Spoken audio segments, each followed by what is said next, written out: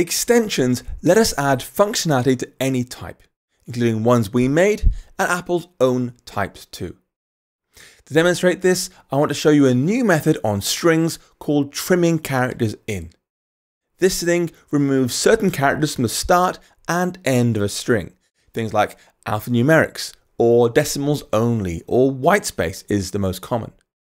If you haven't heard the term whitespace before, it refers to general space you can't see on the screen, such as the space character or the tab character. It can also remove new lines, which is commonly the return key or the enter key, but there's actually no standard way of making these things, of course, and so it'll work across macOS, Windows, Unix, Linux, and so forth. For example, here is a string that has whitespace, space character, at the start and end. Multiple of these things. If we want to remove the whitespace, so it starts with a capital T and ends with a lowercase e, we could use this kind of code here. Let trimmed equals quote dot trimming characters in whitespaces and new lines. And that'll do it. Whitespaces and new lines actually comes from Apple's Foundation API, which we get via Cocoa, as does trimming characters in. Like I said at the beginning, Cocoa, Foundation, they're really helpful. Keep them around. Anyway, having to call dot trimming characters in dot whitespaces and new lines every time we want to just trim a string is a bit wordy. And so we can write an extension to make it shorter. We could say there's an extension on string with a new method called trimmed that returns the string. Inside there, we still call the same trimming characters in whitespace and new line, but we now have a trimmed method. So notice the extension keyword to start the extension and a type name which one we're extending. This is on strings. We open a brace, and of course the matching closing brace, and all the code inside there is part of our extension. It gets added to the string type. Then we have a new method inside there called trimmed, returning a new string, call the same code as before, but now we can say self dot, and that automatically refers to the current string instance, whatever you call this trimmed method on. And this is possible because we are already in our string extension. All these things apply to strings. And now everywhere we want to remove whitespace and new lines, we can just write let trimmed equals quote dot trimmed. And let's compare those two lines. Quote dot trimming characters in whitespace and new lines versus quote dot trimmed. It's much easier. And it saves some typing, but is it that much better than a regular function?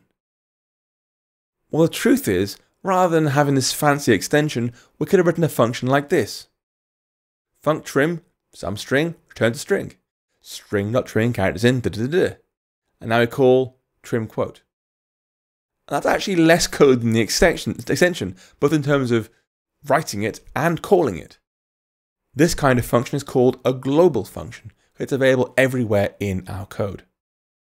However, using the extension has several benefits over the global function, including code completion.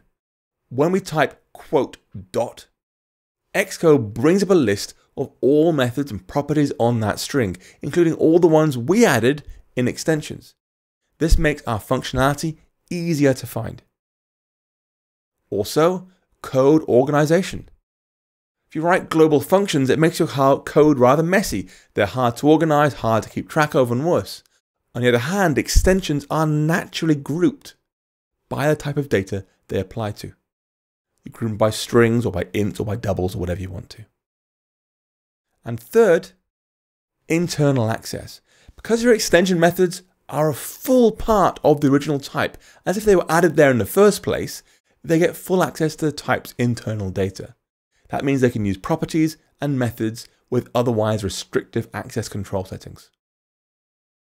What's more, these kinds of extensions make it easier to modify values in place, to change a value directly rather than return a new value.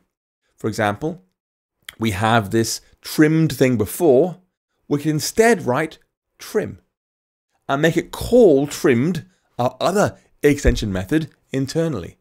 But now trim is marked mutating because it applies the result of trimmed back to self. self equals self.trimmed. So it calls our previous trimmed extension method and assigns the result back to self, which it can do because it's mutating. And this means we can modify the string directly by calling quote.trim. It's a variable, so it'll remove the white space, put it back into quote, so it removes the white space directly. Now notice how the method now has slightly different names. We had self.trimmed, when we returned a value, and trim when we put it in place. And this is intentional. It's actually part of Swift's naming guidelines. They're really, really clear how you should name your methods here. If you're returning a new value, rather than trying to change it in place, you should use word endings like ed or ing. For example, trimmed or reversed. Previously I showed you the sorted method.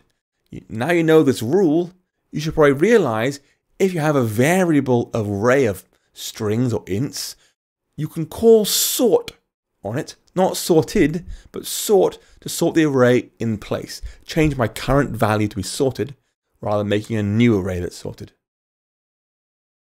You can also use extensions to add properties. But there is one rule: they must only be computed properties, not stored properties. The reason for this is actually fairly straightforward. Adding new stored property would affect the actual size of the type of data. Your struct would get bigger and bigger and bigger and bigger and bigger. And so if we added a bunch of stored properties to things like ints, for example, all integers everywhere in iOS would suddenly require more storage. Everywhere. And that would be a huge disaster. It would cause all sorts of problems. Fortunately, we can still get a lot done with computed properties. They are just code, there's no storage behind them. For example, there's one property I like to add to strings called lines, and this breaks the string up by line breaks using another method called components separated by.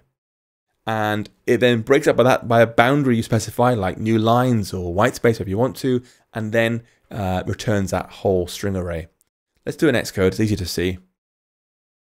We'll say inside our string extension, var lines returns an array of string, and we'll send back self.components separated by .new lines, like this.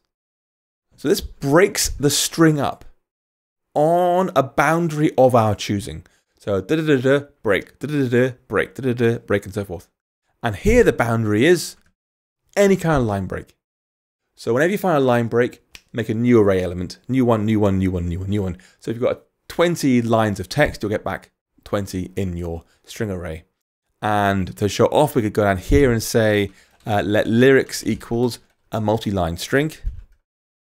Let's do, but I keep cruising, can't stop, won't stop moving. It's like I got this music in my mind saying it's gonna be all right. A little bit of shake it off for you. And now we can say print lyrics.lines, our extension, .count. How many lines of text were in that? I run that code back. And of course the answer is 4. 4 lines came back. Now whether they're single lines of code or complex pieces of functionality, extensions always have the same underlying goal: to make your code easier to write, easier to read, and easier to maintain in the long term. Now before we're done, I want to show you one really useful trick when working with extensions. You've seen previously how Swift automatically generates a member-wise initializer for structs. For example, I could say a struct called book, let title string, let page count int, and let reading hours int. And if I had let LOTR equals a book, I'll get initialized with title, page count, reading hours. Title is Lord of the Rings, page count 1178, reading hours a full day. Now, I also mentioned that if you create your own custom initializer inside this struct, Swift will no longer automatically provide the member-wise one for us, which is intentional, because a custom initializer means we want to assign data based on some custom logic. For example, we might say I want to have an initializer that takes only a title string and a page count int. Inside there, title is title, page count is page count. But we'll do reading hours is equal to page count divided by 50, for example. So we've got now some rules for calculating reading hours. Don't tell me how long it takes, I'll do that for you. And you'll see it's complaining, you can't specify reading hours anymore. We've lost the initializer.